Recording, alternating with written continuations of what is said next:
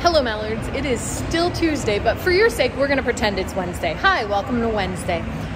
Mary and I are on our way over to the Dr. Phillips Center to see our favorite show, Cats, which I haven't seen live on stage since I moved to Florida. And I don't know when's the last time you saw Cats. Community theater production. Oh yeah, which I have not seen a community theater production, but I do have a new life goal. First off, I want to see a community theater version of Cats. So if you know a local group doing Cats, please let me know. We'll travel. Would have a great time. Would love it, especially if it's like high schoolers. Also, I'll take anybody. A group of geriatrics doing Cats would also be great, and I would be really into it. So like, you know people doing Cats, let me know.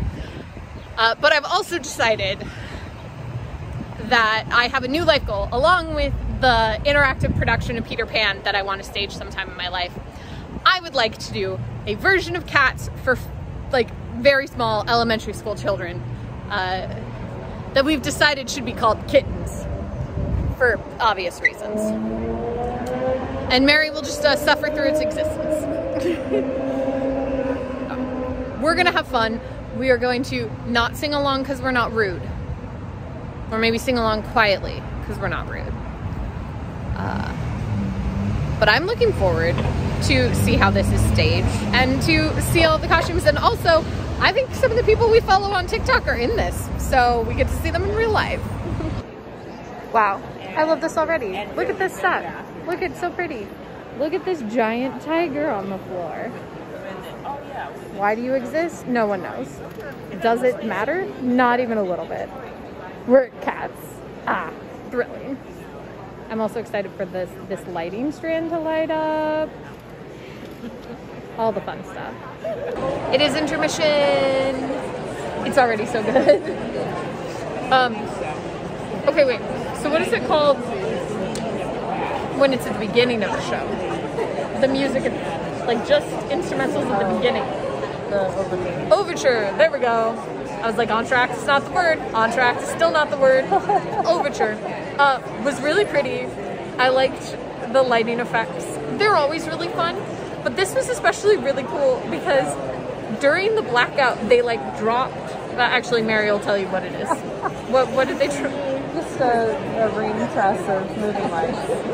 And so we had been staring at the stage because the stage is just open the whole time.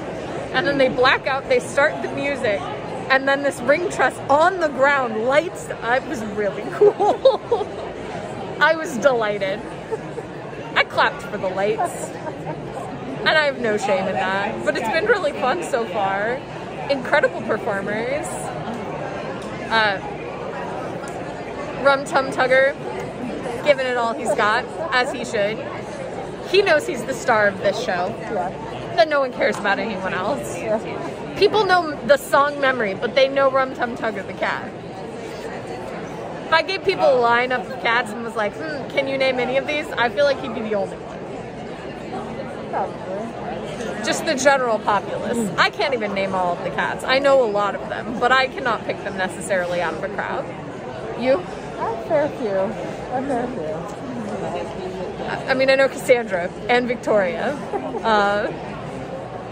And most of the ones with solos. Although, what happens to Jenny Any Dots? She just got her one thing, and then she goes. I mean, she must become another cat, an unnamed cat, I guess. Yeah. I think about that a lot because everybody else, like, either starts as unnamed and then becomes their character and is their character most of the time. You know? Yeah. Like, we see Skimbleshanks. Like, we see Rum Tum Tugger. He's somebody else in the beginning, but then once he's made his appearance, he's himself. Mr. Mistopheles is there the whole time. Like, but what happens to Jenny Any Dots? If anybody knows, let me know. I'm just curious. Where does she go? She's the only one. I'm trying to think if there's anybody else. Christopher Jones, but we know that he becomes Gus. And Gus we saw. So like, yeah. Where does Jenny Any Dots go? I don't know. But it's really fun. I can't wait for the rest, I'm having a delightful time. The dancing is really good. It's also, so you have seen a like professional production of Cats? Never. Okay, so this is really fun for Mary. But what I like about our view is the dance numbers look really cool from up this high. Like you can see all of the movement. And the only other times I've seen this, I was like down on the ground where you can like see the front row pretty well, but you can't see the whole choreography wheel happening.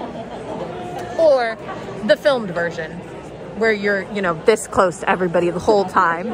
And so you're really not seeing the whole choreography at all. So that's been really cool. I don't know. What do you think? It's fun. Do you have a favorite part of Cats in general? Like maybe we haven't gotten to it yet. God. I was obsessed with the Stopleys. Okay. Fully obsessed with the Stopleys. Yeah. Growing up, So we're waiting for that. waiting for that. It's definitely going to be magical. Gus, Skimble Shank. Yeah. I like the Stopleys. I also like Rum Tum Tugger. Oh, yeah. Well, you know, I relate to a cat that can't make up its mind. I had those cats. So now we're going to wait for Act 2 to start. Look at these guys go. Having a great time. How can you not?